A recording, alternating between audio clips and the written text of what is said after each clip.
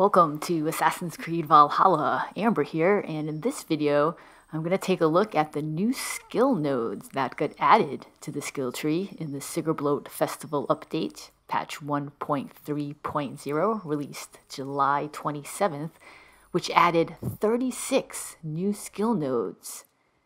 So now the max power is 466, not 430.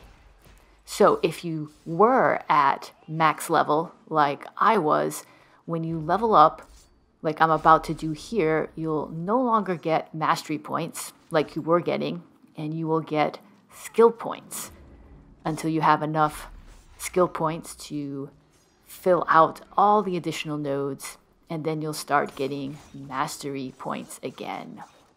And you can see in the upper right corner, I have 3 skill points, but I'm going to jump ahead to when I've collected all 36 skill points, and I'm going to go over all the new nodes. The first major node is the Heidrun Slam. Press RT or R2 while sprinting to knock enemies back with a powerful knee slam. That's one of the 2 major skills that got added to the bear skill tree. You can get the Heidrun Slam immediately, but to get the next one, you have to fill out a bunch of these minor nodes to unlock Idunn's Heart.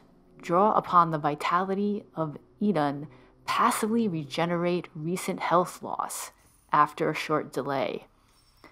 So that means you'll be able to regenerate health without using a ration. And so now I've got the 12 new nodes in the bear tree. I'm going to go down to the raven, where there's another 12 nodes. The major node is light-fingered. Eivor will now pick up nearby loot with a quick flick of the wrist. So essentially auto loot, and I am very excited about this skill. And then the second major skill for raven is the thrill of war. Vikings live for the fight, gain adrenaline as long as you remain in conflict. So it's similar to the bear skill that let you regenerate health. That one lets you regenerate adrenaline. And if you're curious how I managed to get all these skill points so quickly, check out my playlist linked in the description below, which includes guides for leveling up fast and farming XP. Now we're heading over to the wolf portion of the skill tree. For survival instinct, when at less than 1/3 of health, hold right on the D-pad for partial healing. So this is similar to applying a bandage or a healing potion like you would see in some other games. And there is another skill in wolf. I need to fill out these other nodes in order to get to it. And after I've used all my skill points, I can use my mastery points for the mastery nodes in the middle of the tree.